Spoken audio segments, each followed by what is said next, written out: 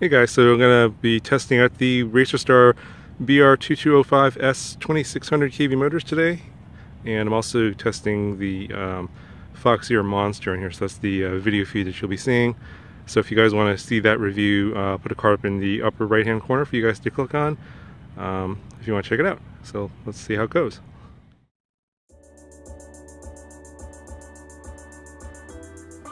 So in this flight the motors are working well.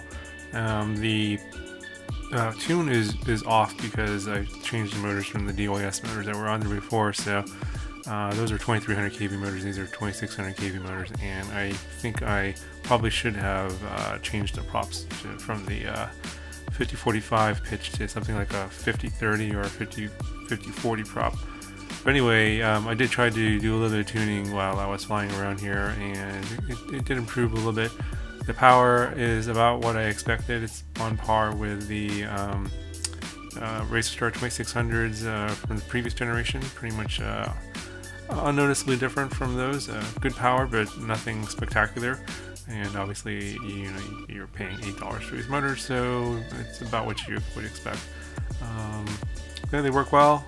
They just need a little bit of tuning, and I think that I'm gonna enjoy using these. Anyway, guys, I hope you enjoy the rest of the flight. Let me know if you guys have any questions. I'll put a link in the description if you want to check out where to get these motors, and I will talk to you guys later.